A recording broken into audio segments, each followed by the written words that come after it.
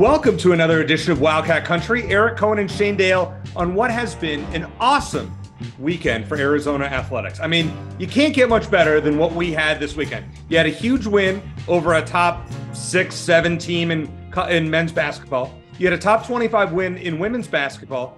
And you had commitment-a-palooza in football, Shane. This was just about as good of a weekend. It wasn't what we had 10 years ago, where you had the New Mexico Bowl and then you had the Florida game that, we talked about. I mean, that was awesome. This was pretty good, though. I'll admit it's pretty good. Well, we talked, just a couple of weeks ago about when Arizona men's basketball won the Maui Invitational and the football beat ASU. And we asked, was that the best week in as long as we can remember? Well, this one is pretty close in terms of the commitments for football, not to mention the big basketball wins. Shout out to the women's team as well for bouncing back after a bad loss to Kansas and beating a very good Baylor team. Probably the only downside, and I'll have a couple, because you know me, Eric, I'll have some negative things to say, critical things. Let's call them critical things to say. As we see in the corporate world, opportunities for the men's basketball team. But the only other negative, is, we saw some Arizona players have decommitted who have gone elsewhere, and a lot of them have gone to one school, which we'll get into. But overall, great weekend anyway. And as far as what's happened in a 2 to 3 day span, it's been outstanding. So we had this great promotion from Ice Shaker. We're giving away a couple of Ice Shakers before Christmas. We're going to announce our winners at the beginning of the third segment. Right. Coming up in the next segment, we have Aaron Torres, who's our resident college basketball expert. You can find him on Twitter. He's everywhere. He has Torres at Torres on Arizona is his Wildcats page. So we're going to talk to him. Always a great guest. Then we're going to talk about the Ice Shaker winners and everything that happened with Arizona football this weekend, because there's a lot to get to. But let's start off with Buy or Sell, which is presented by our friends at Ice Shaker. You can go get one of these beauties online. Shane's drinking one if you're watching, and I'm trying to show one, if not for my background. You can just keep it in front of you. Keep it in front of you. There you go, iceshaker.com, and get one of those. Or you can go to fanatics.com and pick up one of the Ice Shakers that we're giving away today. If you go to iceshaker.com, use promo code Wildcat Country, capital W, capital C. They are great late Christmas or Hanukkah gifts or whatever you celebrate. These are a great present for somebody who is a Wildcat fan. All right, Shane, number one, let's get right to it. Last year's officiating debacle against Tennessee, which we discussed last week, was reversed on Saturday night. The Vols kind of got hosed in that Arizona shot 27 free throws to Tennessee's 10. Buy or sell? Well, I have some critical things to say, but that's not one of them. I think the only play that really stands out to me, because Arizona was the more physical team, which I thought was fantastic against Tennessee, which is known for that. They earned their trips to the line. So it's lazy just to say, well, we got called for twice as many fouls. How is that fair? Well, maybe you committed twice as many fouls. There was one sequence late in the game where it looked like, I think everyone in the arena, just watching on TV, thought there was going to be a foul call. There was a couple of collisions in Arizona. It was a mad scramble. Arizona got the ball back. Like everyone at McHale was like, oh, okay. Because we thought Tennessee was going to have a chance to make it a 2-point game. You look back at it, and I don't necessarily think it was an obvious call there. So, no, I don't think so. I think Arizona they understood the assignment. Let me use this opportunity to present my wet blanket list. We'll go over that real quick. Mm-hmm. So for Tennessee, Josiah Jordan James didn't play. And he was one of their better rebounders and defenders. Mm-hmm. Arizona's beaten several good teams this year that haven't been 100% when they played them, including the last 2 games against top 25 teams. So I'm just throwing that out there as a caveat. Mm-hmm. Some dumb mistakes. I know we're going to talk more about Kirk Risa, but we'll get to that. Pelle Larson stepping in bounds late. Mm-hmm. Could have been could result in a very bad situation for Arizona. And I'm still concerned about Arizona's closeout defense on 3-point shots. Tennessee's threes were falling early. Then they got cold. I think that had less to do with Arizona's defense and more to do with Tennessee's streaky shooting. But the good, Pelle Larson developing into the star that we thought he could be. He's getting there. He scored 5 very important points late in the game. And he did it by taking the ball to the hoop, getting fouled. Didn't depend on the 3-point shot. In fact, against Indiana and Tennessee, he was combined 0 for 7 from 3-point range, but he still had some very good games because he He took it to the hoop. He got to the line. He's 15 of 15 from the line in those 2 games.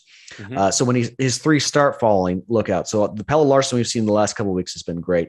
Arizona only shot 5 of 24 from 3-point range, and they still won against a very good team. That's a good sign. And Oumar Ballo, speaking of free throws, everyone's favorite topic, went 6 of 7 from the line. He's been about 50% free throw shooter this year. He was 70%, just over 70 last year. So if we can get back there, I think it's a very good sign. But if you're going to complain about the officiating today, if you're a Tennessee fan, look, we all see things through different lenses. I think that you could find some very obvious situations that Arizona got some stupid calls against them in Knoxville last year. This game in Tucson, I think you'd be hard pressed to find situations where Arizona got favorable calls and they were just a more physical team. Yeah, and I'm going to sell this one as well. I last year's game against Tennessee was just bad. I mean, it was really bad. The officiating at the end of the game was bad. I thought this one on Saturday, I think you're right. Arizona just went inside more often than Tennessee did, and they drew fouls. There were some ticky-tack ones, but I'm not going to say, maybe Tennessee didn't get the calls that they probably wanted, but I don't think they got hosed. How about that? Is that a oh yeah, absolutely. So I'm gonna sell that one. Okay, number 2. We talked to Casey Jacobson about this last week, but we're going to talk about it right now in buy or sell. The Kerr dilemma. As Casey pointed out last week, when he starts off cold, he pretty much stays cold. So buy or sell, Shane, Kerr needs to stop shooting if he starts off ice cold, as he did on Saturday night. So you like to buy and sell sometimes, so I'm going to do that too. Okay. I am hard pressed to think of someone in Arizona athletics history who's more of an asset and a liability at the same time as Kerr Kriisa. Okay. He's a fantastic passer. He's better this year. He's one of the best passers in the game. And he can shoot. He can make some big shots as well. Obviously, he's fearless. With that said, just backtracking, that technical that Arizona got when he decided to walk off the bench after Courtney Ramey hit that big 3, Mikal was going crazy. They go up 10. It looks like they're going to run away with it. Then everything comes to a screeching halt. And I saw that Arizona's bench got a technical, and I was thinking what everyone else was. I bet it was Kerr Kriisa. Somehow, some way, it was Kerr Kriisa, and it sure was. And that was a killer, Shane. That was a killer. It almost cost Arizona the game. Literally, almost cost Arizona. So that was big. And then going back to the shooting, yeah, Casey talked about it. Casey Jacobson in Arizona's losses last year, he was like 15% from the field or from 3-point range. And he did the same thing against Tennessee. He keeps trying to shoot his way out of it. He doesn't have to do that. He's a passer first. Pass the ball. He made a great pass to Ballo late in the game that put Arizona up, I think, 5 or 6 points. Great interior pass when Ballo was like positioning himself inside. It was beautiful. It was classic Kerr Kriisa in terms of the good Kerr Kriisa. So he doesn't have to shoot. I keep thinking back, Eric, to I want to say it was the Pac-12 championship game last year against UCLA. Remember, he took like 3 or 4 straight 3-pointers in the same possession. They kept giving him the ball. He kept shooting it. Or it's like, just stop it, dude. You don't have to do that.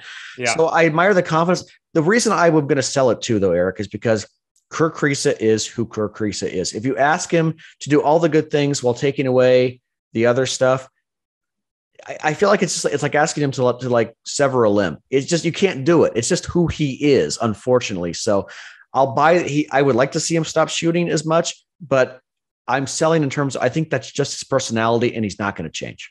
All right. I'm buying this one. Yeah. Kerr, you get 4 shots to start the game. You don't make any of them. Start passing. He went to the rim. He got his first points going to the rim on Saturday. That was fine. He hit 1 3. But you know what? Unless you have an open shot and it's a night where it doesn't look like it's good for you, stop shooting. That's all I'm saying. Don't take a contested shot if you're 0 for 4 and you're not having a night. I'm with you 100%. I'm just saying it's just not who he is. He's not going to stop talking trash. He's not going to stop sticking his tongue out to opposing fans, and he's not going to stop shooting like that. So you get what you get with him is what I'm saying. Did you have any problem with the end of the game? There was a little what was going on there? I did. I kind of, look, I don't mind the swagger of Arizona, but it's not so much that I want to see them win the class. It's more that I just want them to knock that off because it's not necessary. The shoving back and forth, and Marbala with a double bird. You can have some swag and not do that stuff. It reminded me a little bit of when Arizona was very fortunate to get past TCU in the second round last season. And they're like, waving goodbye to the TCU fans and all that. And showing, like, I don't mind the sportsmanship aspect of it, but it's like, sometimes you ought to be counting your lucky stars that you survived a game. And I felt like that, even though Arizona beat a very good Tennessee team, they made some big mistakes down the stretch that could have cost them the game. And they were, I won't say fortunate because they earned the win, but I would have liked to just see them get off the court. I know they have bad blood with them, and that makes for exciting rivalry, but just exit the court and showboat all you want in the locker room. I'm kind of tired of that act. All right. Number 3, Shane, buy or sell. Assuming Arizona, now we're recording this Monday night. Arizona has 2 games this week, Montana State, Morgan State. I assume that they're going to win both with relative ease. But if that happens, Shane, assuming Arizona wins both of these games with relative ease, buy or sell. This was as good of a pre-Pac-12 season as one could have reasonably expected. And I'm going to count the Utah and Cal games as part of this. I know those are technically Pac-12 games, but one loss, considering the schedule, is about as good as anybody could have expected, right? Oh, absolutely. Yeah, I'll buy it. I mean, if you looked at their record, you wouldn't think that the one loss would have been at Utah, but it was, and that's okay. It was a clunker coming off the Maui game, and that was their only true road game of the season, which does concern me a little bit. And we'll talk about this more next week going into their game against ASU, which has now entered the top 25. So they've only played home and neutral site games. They played a lot of neutral games, and the Indiana game there were more Indiana fans there. I actually I worked with a guy who is an IU alum and was at the game in Vegas. And he said it was, the Arizona fans were great, but it was like 2-1 Indiana fans. So that's what I heard from a U of A friend who was there. And he told me beforehand, he said, this is going to be like an Indiana home game. I was like, oh, you're full of it. He said, no, you got to trust me. He was right. Very, very few fan bases out travel the men's basketball team here in Arizona and Indiana. I mean, they do have a history. So you get it. Yeah. But so yes, absolutely a great non-conference. I think, obviously they could have been undefeated. That would have been better, but realistically, yes, one loss with some of the wins they have already is massive, especially in terms of seeding come March. I am concerned going into the Pac-12 schedule that they haven't played a lot of true road games. When they play ASU, there's going to be a lot of U of A fans there, but it's still going to be a road game. It's a little different. So, but if you're talking about the non-conference schedule and you're including Utah and Cal in there, I guess it's not an A+ because they didn't win every game, but definitely a solid A. Well, I mean, you just have to look at it this way, Shane. When they started the season, they were number 17, I believe. And we're like, well, that might be a little high. Whatever. They're number 5 right now. Yep. And probably going into the Arizona State game on New Year's Eve day, they're going to be in the top 5. I mean, assuming that they win these 2, that's A+ to me. So easy buy without getting long-winded. I'll keep this one short for you guys. I've been the long-winded one today. Number 4, Shane, and this is one of your favorite topics. More damage was done via the media than the actual IARP ruling last week. Yeah, no doubt about it. No doubt about. And I don't know how permanent it was. And in terms of reloading, Sean Miller still had some success at Arizona after that. There was the one season that came directly after the Book Richardson news, and then of course the bogus DeAndre Ayton report was rough. And Sean Miller had to add some grad transfers and depend on those guys. They just weren't that good that season. But after that, he did a pretty good job reloading. The following year, I think with Nico Mannion and Zeke Naji and Josh Green. So they were still in pretty good shape. And he obviously left Tommy Lloyd with a very good situation. So, the media coverage and not just that, but the false reporting and some certain people, guys who just call them out. Whose names rhyme with Vic Dytel, who are just stubborn about the whole thing. And it's like, ESPN's got some culpability. Mark Schlabach's never had to retract anything, never had to apologize, never been disciplined in any way. I never call for guys to get fired. I don't think he should have been, but there should be something in there I know you feel free to disagree with me, but there should be something there that says, look, we got this wrong, because obviously they did. So from a national standpoint, not just the report, but the insistence from national media and even some local media members, especially after the Ayton report came out that he should have been fired, Sean Miller should have been fired right away, was erroneous, but thankful to be moving on. And we'll talk to Aaron Torres more about that. I'm sure he's going to gloat a little bit because he's been an Arizona apologist for a long time. And he, like Sean Miller, he was vindicated last week. Shane, let me ask you a random question, kind of off topic. Since this all went down a few years ago, have you noticed that you've been watching less ESPN than usual? I have, but that's more because I have a child now. Okay, but I mean, in general, when you have a chance to watch, like for me, I find myself like outside of games and maybe College Game Day. Oh yeah, I don't watch that much ESPN. I don't watch any analysis. I watch very little across the board just because I generally just don't care what other people think that much. I don't read their stuff as much anymore either. I don't. Plus, there's ESPN Plus. It's like ESPN wants people to pay for predictions. And I have that. I have ESPN Plus. I don't. And then there's some very good talent. I mean, Scott Van Pelt stands out as somebody who's excellent.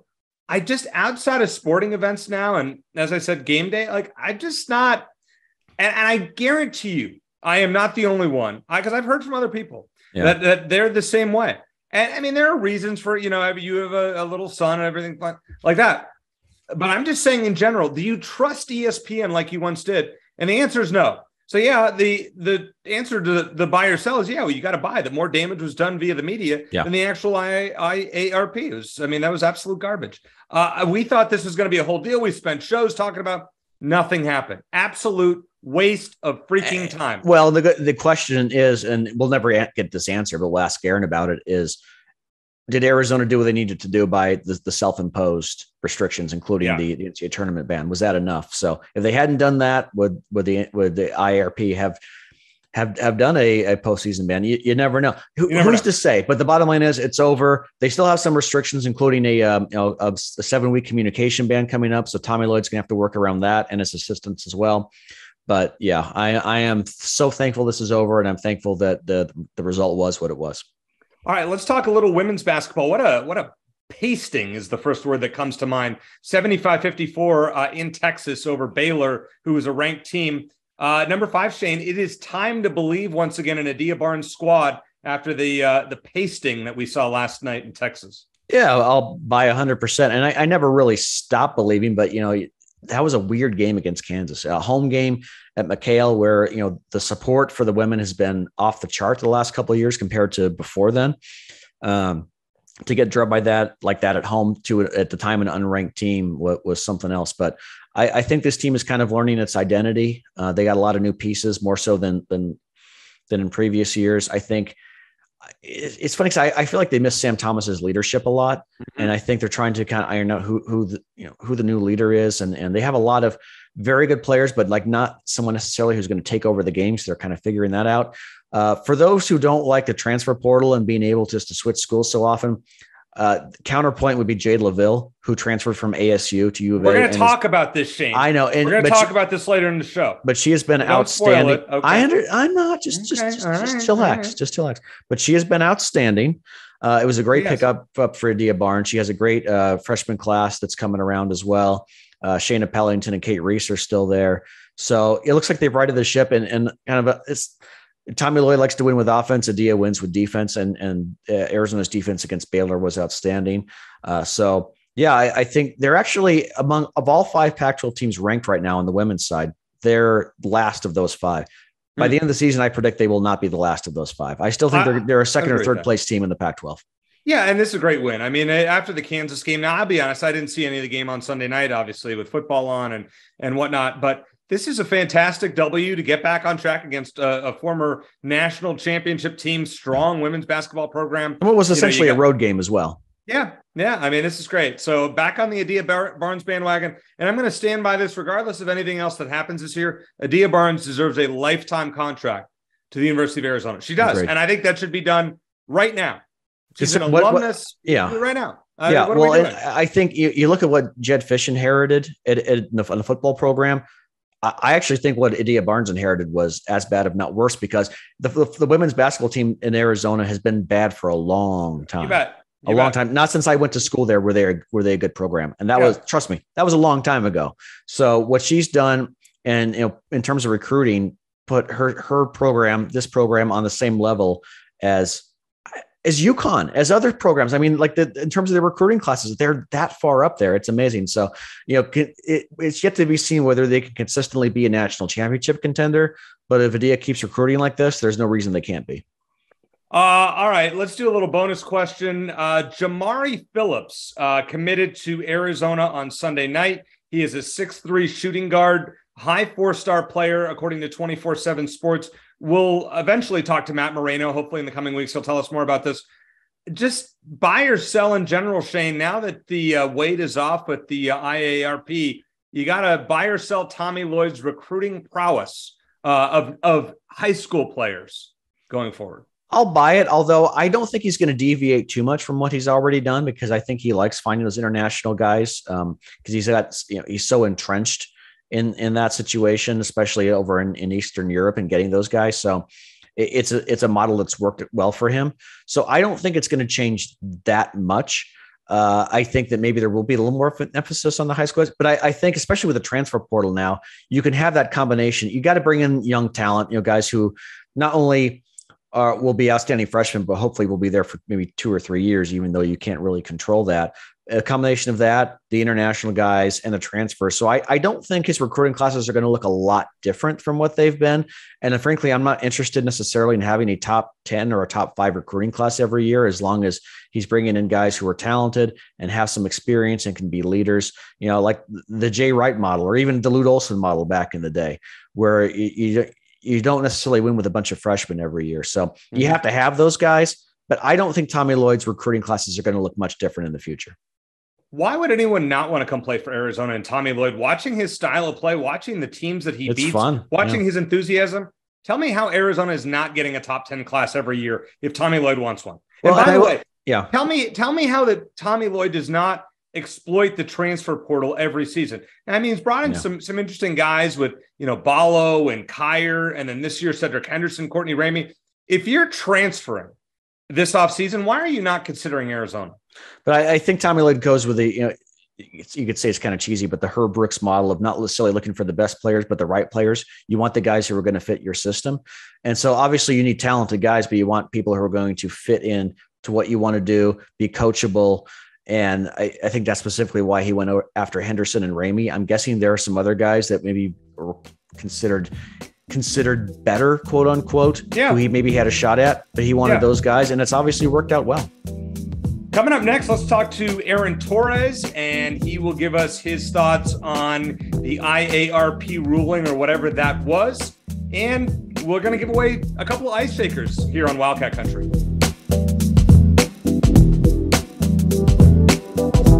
Scooby, we sent you an ice shaker. They are a sponsor, courtesy of our buddy Chris Gronkowski. You have it right there. I love my ice shaker. Fun fact, when I trained with Glenn Gronkowski, everybody, when we were trained together, people thought I was the other Gronk brother. So it's kind of funny. But yes, I love my ice shaker. It is very good. I use it every day. I am a veteran to the ice shaker game, by the way. What's up, Wildcat Country? Chris Gronkowski here. Use coupon code Wildcat Country at iceshaker.com.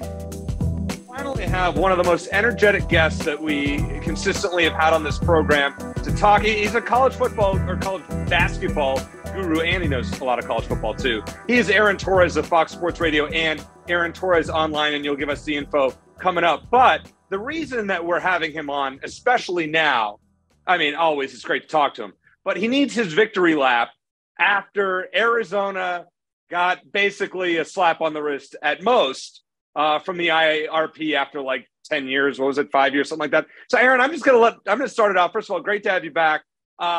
Just go ahead and give us your victory lap and victory speech, basically that the NCAA was garbage. Yeah. First of all, you did mention college football. I did notice that on just a random Sunday, Arizona got a former 5-star, flipped a kid from Bama, former kid from Georgia, no big deal. So, I don't know, Tommy Lloyd's going to be playing second fiddle here soon to football, but no, listen, listen, guys, the two of you, you've given me a forum and a space to talk about this so much over the last couple of years. I've never said that Arizona never did anything wrong, which was obviously proven. But what I said was that so much of the perception of Arizona was based on that report that came out from ESPN that was later proven in a court of law to be false. And so we can get into it. I can take my victory lap, but most importantly, I'm happy for Arizona fans that have been dragged through the mud, the program that has been dragged through the mud, DeAndre Ayton, to a degree, Sean Miller. And I'm happy, to be perfectly honest, I'm happy that Arizona came out on the other side in great shape with Tommy Lloyd. They got the right guy, and they can go forward moving forward without this hanging over the program, without this hanging over another incredible season. But it was surreal to watch the perception of what we thought Arizona was versus what the IARP and the NCAA said they were when the decision came out the other day. Yeah, Aaron, like my co-host has said many times, is that, and I believe it, that the media damage that was done to the program outweighed, well, actually the actual off-court damage and everything with Book Richardson, et cetera. Do you see it that way as well? I don't think there's any doubt. And I think, and that has been the disappointing thing. That was actually a question that a lot of Arizona fans asked me when it was all said and done, is why did so many people get this story wrong? Why did so many people not do the homework to dig up the facts? And I understand, listen, a major media outlet puts out that first story, and that guy's colleagues probably have to defend him or stay quiet or not, whatever. But I have been amazed by the number of people that have just put this blanket over Arizona basketball of being a certain thing in a certain way and a certain this and a certain that. And it was obviously proven to be largely not true. And so I do think, I think we could say now, maybe the public, maybe damage isn't the right word to what the media did, because you got a top 5 team, top whatever it is, 6 in the country right now, right, as we record. Number 5. Yeah. Yeah, team that's good enough to win the national championship, I believe, which we could talk about if you guys want to. But the point being is that, I think in the moment it was this weird thing. And I do think, I'll be honest, I think it hung over the program a lot when Sean Miller was still the head coach. Maybe the fresh start with Tommy Lloyd took some of that away, and maybe the perception of Tommy Lloyd is just so different than before. So I think it did damage in the moment. I think it did damage while Sean Miller was there. But I think the last year or so, I think everybody's just turning on Arizona basketball to watch a really awesome quality of play in basketball. And so thankfully, like I said a minute ago, the program, it does feel like not only on the court has moved on, but it does feel like to me, and maybe you guys disagree, but from a perception standpoint, I think people are just back to, Arizona is an awesome basketball program without all the other stuff that came with it for so long. For those who don't know, Aaron, you're one of the few people in the media that Sean Miller seems to like. Sure. And you had he was on your podcast last year before he took the Xavier job, just talking about basketball in general. The only thing that really surprised me about the IARP decision, because we saw them be kind of lenient with other schools as well, is that Sean Miller didn't get any sort of punishment, like no suspension at all, even though you could say, okay, he was innocent. He didn't know anything about what was going on. He's still the head coach. He could still be held accountable. I thought that he was like Bill Self. He might have gotten at least a couple of games suspension. What are your thoughts on that? Well, two different things. One, I know one guy that was a little surprised with Sean Miller, because last year, now this was a year ago, he said on my show, he said, and he had to be careful about what he said. And I get it. It was an ongoing investigation, but he said, listen, I've been told that, the punishment to me will be limited. And I think he said at the time, I feel confident in the punishment that will be levied to Arizona as well. But he did say, is there a scenario where I could get a 4, 6, 8 game suspension? Yeah, he did say that. Where I thought he might be okay, where I thought Arizona might be okay. And I said this the day when we kind of found out an hour or two before the ruling was coming down, was how the IARP handled other programs. And I know this is random, and an Arizona fan might not even be aware of this, but the Memphis one was really the eye opener to me, because for people who don't remember the facts of the case, and I say with all these, FBI cases, nobody remembers the facts except for the individual fan bases. But, James Wiseman was recruited by Penny Hardaway. Penny Hardaway induced James Wiseman, if you will, to come play for his high school team, et cetera, et cetera. And then the NCAA ruled him ineligible, and Penny Hardaway still played James Wiseman at Memphis while he was ineligible for, by NCAA rule. And so I bring it up because Penny Hardaway got nothing, no suspension, no nothing, no this, no that. And keep in mind, Memphis never self-imposed an NCAA tournament ban like Arizona did. And Memphis clearly never fired Penny Hardaway the way that Arizona did. So from the Arizona perspective, I was not surprised there was no postseason ban, whatever. But then as I saw the way that the Penny Hardaway situation specifically was handled, I thought maybe it was possible that Sean Miller would face no major recourse, which is exactly what happened.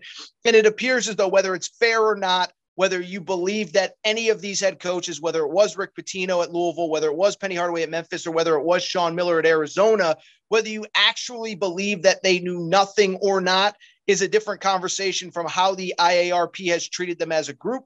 And as a group, the IARP has basically said, you know what, we don't believe, if we don't have the facts to back up that you knew X, Y, and Z, we're not going to hold you accountable for it. Aaron, do you think that the Wildcats or the postseason ban that they self-imposed was basically in vain, and they basically did not need to do that after it was all said and done? Just based on the Memphis verdict, I think it's hard not to feel that way. And so, and that's that was one thing, again, Coach Miller said on my show was, there was this perception when he left of, it's been X number of years since Arizona made a tournament. And I think you guys know, and I think your audience knows, but Arizona had a good team that year. Obviously a lot of the guys that were on last year's roster that was a number 1 seed plus James Akinjona. Obviously there were a couple pieces that weren't there, but I know that they had a really good team. I know they liked that team. And so I guess you could say in hindsight, it's 2020. But I think the inverse would be if you didn't self-impose in a year where, let's be honest, that's probably not the year that you make the Final Four run. It's probably not the year that you win the national championship.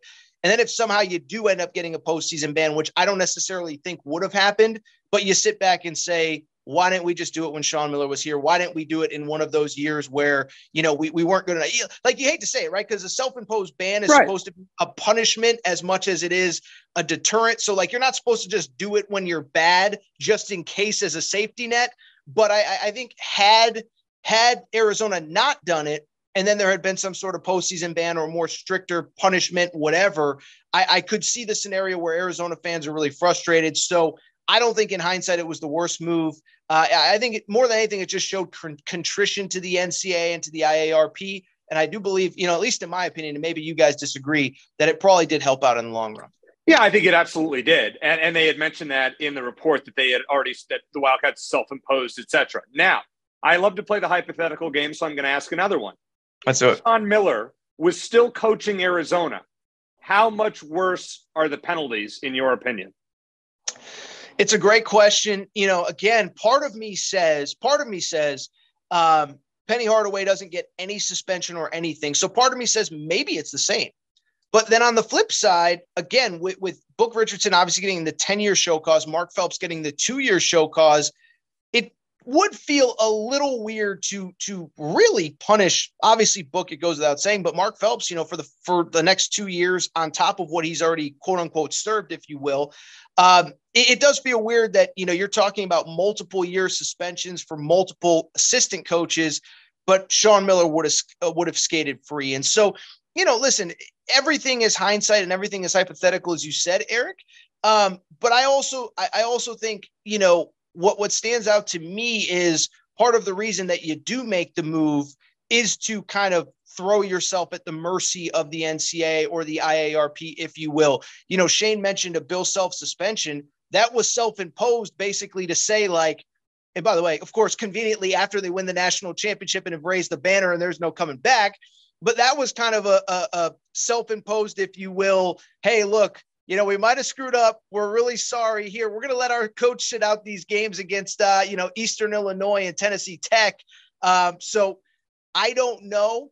I don't know if it would have been different. On the one hand, I find it hard to believe that based on the punishments of Mark Phelps and Book Richardson, it wouldn't have. But again, with that Memphis precedent, and I know I know an Arizona fan doesn't care, but that really said a lot to me about how the IARP, which will soon be extinct, by the way. So rest in peace, IARP, which is on its way to a brief existence. But that's the way that they are viewing these cases clearly.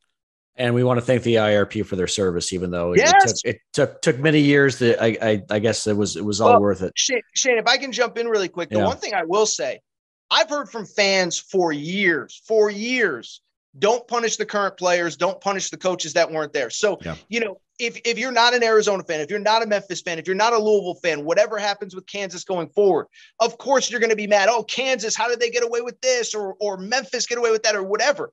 This is what fans have wanted. So if this is what you've been telling me, it's kind of like the transfer portal, right? Players should be allowed to move whenever they want. They shouldn't be held. Well, then you lose your starting linebacker to the portal, and all of a sudden everyone hates the transfer rule. And it's kind of the same with this stuff. The IARP has basically done what fans have asked for as long as I've been following college sports, which is don't punish the current players, don't punish people that weren't involved. And that's what appears to have been the kind of, the guiding light, if you will, of the IARP.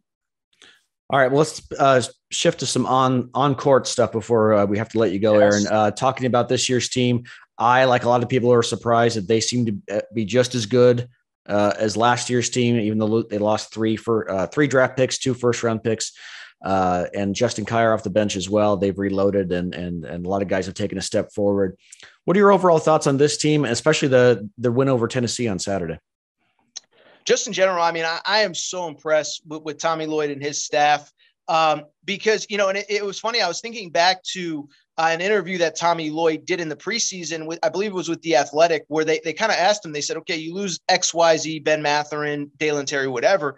What is the biggest question going into the year? And Tommy Lloyd said, me. Tommy Lloyd, going into the season said, I walked into a very nice situation. Now I got to prove that I can maintain it. And I'm paraphrasing, but the fact that, this to me, and I've said it, and maybe this point doesn't carry as much weight because of what Gonzaga did over the weekend in Alabama. This program to me looks more like Gonzaga than actual Gonzaga does, where 4 or 5 years ago with Gonzaga, every offseason, guys in the program got better. Guys stay, they improve, they work on their skill set. And that's what you're seeing where I think you can make the case Oumar Ballo is the most improved player in all of college basketball. Sure. Tubelis is right there. And I know he had good statistics, but he struggled down the stretch last year. Yeah. Kirk Reese is impressive. Adama Ball is impressive, all that. And then how the young, the new players, I should say, really fit in. I'll tell you this, Shane, I mean, I was a little bit higher on this team than most. And when I say higher, I mean, like, kind of in that 15 to 20, probably not a Final Four, but, maybe a second weekend team again, like last year. I watch, we all watch everybody. We all are fans of this sport. I find it hard to see a team that I don't think Tennessee, I don't think Arizona can compete with on a neutral court. And let me say this really quick, fellas. I want to say this. So for people who don't know, I went to UConn. I'm actually wearing my UConn shirt right now because UConn played a bowl game earlier today. We lost the Myrtle Beach Bowl, neither here nor there. I thought of you guys, though, because I remember last year during the height of how awesome Arizona was, you guys asked me, you said, is it Final Four or bust? Like, should Arizona fans be disappointed if this season does not end in a Final Four after a few down years? That is what the UConn fan base is going through right now. Of you want to enjoy the moment, but you also are like, we're really, really, really good. And so I thought of you guys because you guys asked me that at this time last year about Arizona, and the fan base that I most closely follow feels the same way about their team this year, of trying to find that balance between let's just enjoy this season, but there could be some big things on the horizon. So is it Final Four bust for your UConn team right now? I don't view it that way, and maybe I'm removed. I don't live in Connecticut. I'm in the media, so I'm not living and dying by every possession. I'm still in the let's just enjoy it. And the other thing, too, Dan Hurley is not Tommy Lloyd last year, who was in his first year. Dan Hurley, believe it or not, still hasn't won a tournament game at UConn. This is year 5, have made the first 2 and has made the tournament the last 2 years, have yet to win a game. So to be disappointed if he doesn't go on, win his first 4 NCAA tournament games at UConn in 1 year, I don't think I can say that. So I don't feel that way. I'm sure there's part of the fan base that's starting to ramp up as people realize this is a really, really good team. I don't believe it should be Final Four or bust. I don't think fans should live that way, right? That's being an Alabama football fan where you don't enjoy victories. You just kind of move on to the next one. And so I don't feel that way, but I don't know if other UConn fans do. And I don't know how you guys feel about Arizona now in year 2 of the Tommy Lloyd era. Well, I think a lot of national college football or college basketball fans would be surprised to learn Arizona hasn't been to the Final Four in 21 years. Mm-hmm. They've been to 5 Elite Eights in that time, including the heartbreaking loss to your Huskies in 2011, but haven't gotten over the hump. So there is some truth to that. I think it's like, well, I enjoy the wins over Tennessee and Indiana and some of the others. It's, we want to get back to the Final Four. So I think we're in the same boat there. If I have half a second, the one thing I will say the two programs have in common, West Regional through Vegas, Arizona stomping grounds, East Regional through Madison Square Garden, a UConn stomping ground. So Arizona fans got mad when I referenced this on social media the other night. They're in the Bill Belichick, we're on to the next game mode. But I think that stuff is starting to get important this time of year. Yeah, I agree 100%. My last question for you, Aaron, is I want to talk about the riddle wrapped inside an enigma, wrapped inside a puzzle, whatever that is, Kerr Kriisa, who we love Kerr Kriisa and we also hate Kerr Kriisa at times with some of the things he did. Now the technical he got that almost cost Arizona the game against Tennessee, but he also does a lot of great stuff on the court, especially when he's passing the ball. What are your thoughts on him? Is he more asset to the team, liability, or somewhere in between? Well, I think he's an asset. I'd be curious if you guys feel differently. Now, he does wear his emotion on the sleeve. He does do dumb stuff. And he's had some not good games and maybe where he even shoots too much. But I forget who I heard say this, but they basically said, the thing about Kerr is that he could miss 10 shots in a row and he's not afraid to take the 11th. And I think that's the mindset that you have to have as you are, one of the 2 or 3 faces of a team that's probably going to be realistically a 1 or a 2 seed favored. And 2 is you just get deeper into the tournament. And so, I mean, as an outsider, one, I absolutely love just following him and who he is and what he's about. But I would say it's mostly a net positive. And then I think it's finding that balance of hopefully trying to rein him in. That's obviously the coaching staff's job and all that stuff. But I would say it's mostly a net pod. Do you guys disagree? I know we might be a little bit limited. I don't, but I think and we had Casey Jacobson on last week, and he talked about how sometimes he would just be stubborn about trying to shoot himself out of a slump. Fair. When he's got other guys who can shoot the ball too. He's got guys he can pass the ball inside to. So he doesn't have to be that guy, but yet I feel like that's just who he is, and he's not going to change. That's fair. That's fair. I say stop shooting when you know you don't have it. Kerr, don't take 10 shots. Take your 5 and let the other guy shoot. All right. I'm going to ask you something, Aaron. Having you on, we're going to talk something that's not U of A basketball related. I want to ask you about the transfer portal in college football. Sure. I hate, and Shane and I are going to talk about this coming up, so I'm kind of spoiling our next segment, that players can transfer in conference with no penalty. How do you feel about that? Arizona has, just the context, Arizona's lost 3 players to USC in the last week. Hate it. I get why they're going, but should something be done about this? Well, I mean, the problem is, and this is, and this is something as somebody like you guys who love college sports, I think there's been too many outside voices that don't understand the consequences when you say players should be allowed on, and it was funny because I kind of got into it with one of the other Fox Sports radio hosts the other day of, now he's on the fence of you got to stay. And if you lose your job, earn your spot back. And I'm like, 3 years ago, you were saying everybody needs to be able to leave whenever they want. So like, which is it? Listen, I'll be honest. I've said this forever. One, the transfer portal, it's fun to follow and it gives us something to talk about. I don't think it's for the best of the sport. And what I think we're going to increasingly see as NIL just becomes above board payment. And I said this ironically, and I don't know if this, Arizona fans will care about this one, but, when Tyrese Hunter was the Big 12 freshman of the year last year in basketball, has the ball in his hands, everything runs through him, and he decides to leave Iowa State. I said, like we're headed towards a world where where every other program in college sports is like a feeder to, 8 to 10 programs in football and basketball. I think football and basketball. It's not just basketball or not just football. So I'm with you, Eric. I don't like it. I would like a couple things. One, I would like the one-time transfer to be a one-time transfer. Mm-hmm. I don't, everybody calls it college sports free agency. And I always say it's not free agency because in the NBA, NFL, Major League Baseball, every guy is not a free agent every single year. There's contracts and, LeBron James just can't decide I'm leaving so that's where I think it gets to be too much. When you have guys that 2, 3, 4 times, and it is now 2, 3, 4 times. I don't like that. I don't love the idea, like you said, of transferring kind of in the conference. I'll tell you a really interesting story. And again, I'll use a basketball reference, but, Kevin McCullough plays for Kansas right now in basketball, and he came from Texas Tech. And it was interesting because I remember when he announced he was transferring to Kansas, just on a whim, I looked at the post and I looked at the mentions on social media. And, 1 or 2 people kind of said, we wish you the best of luck, blah, blah, blah, blah, blah. And other people said, why are we wishing him luck? He's coming to our place to beat us next year.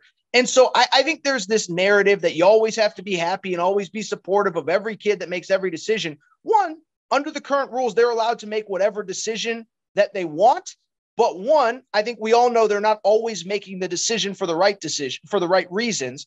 And 2, if you're a fan and if we're giving these guys all the freedoms that we're giving them, which is okay, that's the way the rules are, but they're not immune from criticism either. So if a Dorian Singer, and I guess they're playing at USC next year, but if he came to Tucson next year and Arizona fans booed him when he caught a pass, I'm not going to have a fundamental issue with it because you bailed on the 85 guys in that locker room right there. So that's where I stand. I'm kind of in the middle where these are the rules, but I also don't blame fans for being fans. And I do think there's some times where people in the media, you can't boo a college athlete. Well, now they're getting paid. They committed to the team and they left. If you as a fan want to boo, now don't be crazy. Don't be, no death threats, nothing crazy like that. But if you want to boo when a guy walks into your stadium or arena, I have no problem with that. And, Arizona benefited from a women's basketball perspective. They got ASU's best player who's playing for them, Jade LaVille. And I told Shane at the time, pickup, hate it. Sure. So, yeah, I feel the same way about these USC guys, which Shane and I are going to talk about. All right, last question for you. Thank you as always for joining us. Oh, thank you. You have so many things going on right now. Where can people find you? Tell us about your betting partnership as well. Yeah, if you are on Twitter, and I think we all are on social media for our jobs, but I have to remember that not everybody is, but it's at Aaron_Torres. And then, really it's not as much as you think. I just share my podcast as an audio, and then I share my podcast on video. So if you can spell my name, it's the Aaron Torres podcast. And then the same podcast goes up on YouTube.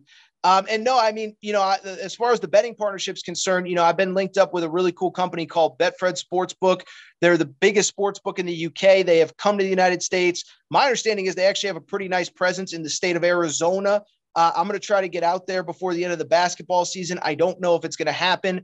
But yeah, they're great. They're the gambling partner of the Cincinnati Bengals. So obviously this has been a great year for the Bengals. But Betfred Sportsbook, I have all sorts of promos and giveaways that people, if they listen to my podcast, can check out. But Aaron_Torres on Twitter, and then the Aaron Torres podcast, which is available on both on obviously audio, but then on YouTube as well. And at Torres on Arizona as well on Twitter. Tell us about that. Yeah. So that is run, people ask me, I have, 10 different accounts with my name on it, different school specific accounts. We have interns running it. It is not me tweeting because I'll be honest, I couldn't keep up with all the Arizona commitments on Sunday. Every 30 seconds, I left to go to the bathroom, and football picked up 2 guys, and then basketball picked up somebody. And I'm sure, women's tennis got somebody that I missed somewhere along the way. But we have a great intern running it on campus, at all the games. I think, the intern's home for Christmas over the holiday break right now. But the pulse of the Arizona fan, all Arizona all the time. So if you are on Twitter, but I annoy you by talking about other stuff besides Arizona sports, I do encourage you to Torres on Arizona. That is, again, run by Arizona fans. And I just think it's a great resource to get every piece of Arizona information that you might miss throughout the day. Always great to catch up with you. Great insight. And I'm sure we'll talk to you before the end of basketball season. I hope so. And by the way, I'm going to be at the Final Four. I hope my Huskies are there, but I hope the Wildcats are there. It's time, and this team is fun to watch, and I hope to see you guys there. That's really it. If you're looking to add value to your sports cards, you've got to check out dtsportscards.com. They're an authorized dealer for PSA, which means you'll get great prices on your submissions if you go through them. And for just $2 a card, DT Sports Cards will take a close look at each card you submit and let you know whether it's worth grading. I just submitted some high-end hockey cards. They took a very close look, said they're good to go, and they all earned a PSA 10 grade, which tripled the value of each card. DT Sports Cards is located right here in Arizona. They provide quick, personalized service through email or direct messages. Find them online at dtsportscards.com and check them out on Instagram at dt_sportscards. Great to talk with our friend Aaron Torres. And I promised giving away the Ice Shakers first. So first of all, this segment is presented by our friends at DT Sports Cards. A lot of great stuff coming up in January, and we will tell you about that going forward. But Shane, this is what everybody has been waiting for. We had a tremendous amount of signups, really impressed of the favorite games. And I tweeted out, I went through and read just about everybody's submission. And a lot of the ASU game, which I would not have said just because it made me too nervous. But yeah. I hope Jedd Fisch saw that thread and saw what it meant to beat ASU. Oh, yeah. No, I think he already knows, but certainly that reinforces it. I didn't count them, but I think a majority of people said the ASU game. I would have too if I would have entered. So I get there was a lot to celebrate, and there's some recency bias, but I think just for the future of the program, not to mention just us feeling good going into the new year, I think that win was massive. Okay, now, you want to give us a couple winners before we start talking football recruiting?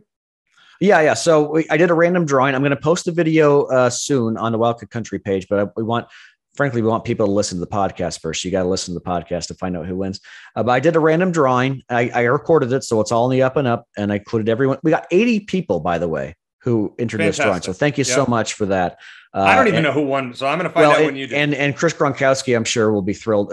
I let him know. I'm sure he's thrilled, the founder of Ice Shaker. So the random drawing, our two winners of the Ice Shaker bottles are, and I'm going to mispronounce his last name, Sean Rambaran, Rambaran, Sean Rambaran or Rambaran. I'm going to stop now. But okay. Sean, you won. And Jonathan Chavez. Those are our two winners. So if you can either email us, what's the email address again, Eric? It is catcountryaz@gmail.com. catcountryaz@gmail.com, or send us a DM on Twitter at the Cat Country AZ Twitter page with your shipping address, and we'll make sure to get you some Ice Shakers out. Congratulations, and thanks again to everyone who participated. That is awesome, and we are going to hopefully give away more of these as we go along, but congrats to our two winners this time. All right, Shane, I'm going to make an argument here. This is not by yourself. It's just, whatever. I'm going to make an argument that Arizona, in the history of its football program, got the biggest transfer that it has ever gotten when the form, I believe is, you pronounce it, Justin Flo from Oregon. Let me explain to you why I think this is the biggest transfer ever. All right. I did a little homework. I like to frequent some of the gambling sites. Are you the gambling type, Eric? I didn't know that about you. I mean, I do work for a company that, sportsline.com that do write gambling columns. All right. Good plug. Thank you. So I was looking at the number one overall pick odds for the NFL. Justin Flo was 50-1 on one site and 200-1 on another site. So you're talking like Bryce Young, CJ Stroud, Justin Flo. Okay. Arizona got a guy, Shane, that even if he was 30th on the list, and I screenshotted one of them, like, this is not conceivable that a guy would be even betting odds for anybody is going to, as the number one pick going to Arizona. This is an incredible get by Jedd Fisch. Oh, absolutely. Yeah. And Arizona's had a great, like I said, a great weekend in terms of getting transfers and commits. So I might agree with you, Eric, if Flo played quarterback. He does not. And I think Arizona's had two other transfers at the quarterback position who are potentially bigger. One of them won a Super Bowl with the Philadelphia Eagles. And then the other one, Jaden DeLora, who remains to be seen. Obviously, he had a very good, a bit up and down, but overall very good first year at Arizona, and definitely did a lot more good than bad there, and leading Arizona to wins over UCLA and ASU and some other very good teams. So I just think that if it's not the quarterback position, it's tough to make that argument since the quarterback is. Okay. I mean, but this, I would say arguably this transfer. Remember Louis Holmes in 2006 was the 5-star from Scottsdale Community College. Oh my God, Arizona got a 5-star. This, I mean, and I guess that kind of counts because it was a JUCO guy. This defensively is by far the biggest transfer Arizona's ever gotten. Potentially, yeah. We'll see. Yeah, and I think what it signals, and not to mention that, but getting an offensive lineman to flip from Alabama to Arizona. I mean, it's amazing because usually Arizona's watching those guys go to the bigger program. Even a couple of years ago, we had the curse of Wildcat Country. We had Keon Grays on about his commitment to Arizona, and then a couple of months later, he's off to Ohio State. Well, I don't know if it's going to continue this way, but the tide is definitely turning. We're seeing some guys choose Arizona, and incredibly, you're going to get into this here. I'm going to segue into your next topic. We're seeing some Arizona guys moving on to bigger schools, which typically doesn't happen. Yeah. So I'm very excited about this, and great transfers. We're going to talk about this hopefully with Moreno. We'll have him on here in the coming weeks because they got the Georgia defensive lineman, getting a guy from Georgia. I mean, that's incredible. I don't care how bad they flipped a guy from Alabama. They got a couple of receivers. I mean, Jedd's doing an incredible job. Yeah, it's fantastic. Gone are the days when Arizona is people who pick Arizona. It's because it was their biggest offer over a couple of MAC schools. That's how it was under Kevin Sumlin, and frankly, toward the end of the Rich Rodriguez era as well. Now you're seeing guys pick Arizona over teams or programs like Auburn and Alabama and Michigan and Oregon, and it doesn't happen all the time. But just the fact that they're getting a handful of these guys is massive, absolutely massive. So, I mean, I'll be honest. Right now it's basketball. So, I'm not plugged into football recruiting. We'll know more about this in spring, but we'll have Moreno on, and he'll kind of fill us in. All right. So, as much as getting the guy from Oregon was fantastic, great. With that said, I hate the fact that players are allowed to transfer in conference. And I complained about this with Jade LaVille. We talked about it with Aaron. And I made my feelings known there. We talked about it with Jade LaVille with women's basketball. You have 3 guys now that went to USC. You have Christian Roland Wallace, Keon Bars, and now, before we recorded this, Dorian Singer. Yeah. I am going to stand by this, and I know that a lot of you listening will disagree. What Aaron said is right. If you transfer in conference, you should have to sit out a year. No, I think. Or no, Aaron didn't say. Somebody else. You said that, but no, you're putting words in Aaron's mouth. Shame on you. No. I disagree. But look, you got to take it the good with the bad, Eric. I mean, Justin Flo, he wouldn't be here. He have to sit out a year if by your rule. And you mentioned Jade LaVille at ASU, and I'm sure that there are going to be more examples. So you got to take the good with the bad. I would like to see some limitations on transferring. Like you get one transfer where you play right away. If you want to do more than that, you got to sit out a year. I think that to me is more than fair. I have some more thoughts on it, but I won't go into it too much here. But so at least the transfer, like the one time, I'm fine with it. Wherever you want to go, I don't care. Maybe there's some unwritten rules you shouldn't go to your rival, but those seem to be out the window now too. But Shane, if you were to implement this rule, guys would think more about where they're going. If you can't transfer in conference right away, guys would think more. High school recruiting would mean more. It means nothing now. It means absolutely nothing. Yeah, no, I understand your point. I'm in favor of placing some limitations on it, and I hope that's going to happen at some point. I just think the in-conference thing, to me, that's not as a big a deal to me. That's all. Okay, I hate it. Good luck to those guys. Listen, I don't blame them. By the way, I understand Dorian Singer to USC. You think Bars and Roland Wallace are going to be starters there? Or did they get some NIL money? I guess. You're not transferring if you. It's very, very bizarre to me. I thought so too, because Bars kind of struggled this past year. Maybe that was because of the coaching staff and the change there. I don't know. And Roland Wallace is very good, but to me, it's like, okay, you want to show off your stuff for the NFL. You're only going to have more competition at USC. Singer's going to be great. He's going to be a star there at USC. But the other 2 guys, interesting decision is all I'll say. Yeah, it was very, very bizarre, and I don't get it. And to each their own, Shane. It's bizarre. All right.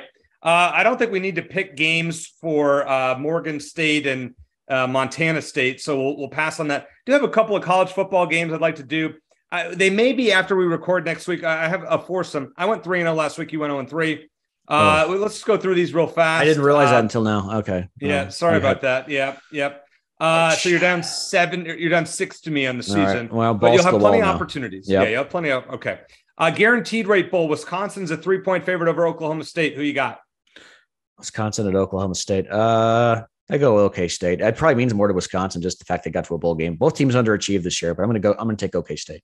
I'm going, Mike Gundy's great in bowl games, but I'm going Jim Leonard coaching for his alma mater in his last game before Luke Fickell takes over, taking Wisconsin. I think it's going to be an ugly game. I will be there. Holiday Bowl, Oregon -14 against North Carolina, who lost their last, I think, 3 at the end of the year. Who you got? I think Oregon easy cover. I know they're disappointed to be there, but they're much better than North Carolina. Yeah, I'm not one who usually likes to play double-digit spreads in bowl games, but I just think Oregon, Bo Nix coming back next year. Yeah, I think he has something to prove. Cheez-It Bowl. I think it's just a fun matchup, so I thought I'd throw it in there. Florida State is -8 against Oklahoma. Who you got? Isn't it sad that Cheez-It Bowl's not here anymore? It's like you can't eat guaranteed rates. I know, right? I did. God bless the Cheez-It Bowl. All right, I got off track. Tell me what the line is again. -8 for Florida State. -8 for Florida State. Florida State finished pretty strong. I'll go with the Noles to cover. I feel like Oklahoma is going to show up in this bowl game. Like 6 and 7 in their first year under Brent Venables. If they lose, I have a feeling Florida State was good under Mike Norvell. I feel like Oklahoma. I don't know if they win the game, but I think the game's going to be interesting. Okay. Final pick here. Texas is -4 against Washington. Bijan Robinson is not playing. Tucson product. Bijan going to the NFL. I like Washington, Shane, to upset Texas outright. I know the game is being played in Texas, but I think Washington beats them with Michael Penix Jr., sets up for a big next year. How about you? It's a great matchup. I mean, as far as a non-New Year's Six game, it's one of the best out there. Yeah, I'll go with Washington as well, especially with Robinson not playing. I'm going to go with the Huskies. All right, so we disagree on a couple of them. Let's see if you can get a little bit closer. Those games may be after we record, so we'll find out. But next week we'll pick all the big games, and we're going to do kind of a year in review show next week. Our favorite moments from the whole year that we've been doing this. Shane and I have done a podcast every single week, and it has been an absolute blast. Thank you for listening, and I promise. Well, I can't promise, but I'm very hopeful that we'll have more ice shakers to give away because you guys really showed up for that and really, really impressive. So thanks to Aaron Torres for joining us. For Shane Dale, I'm Eric Cohen. As always, bear down and happy Hanukkah and Merry Christmas to all of you out there.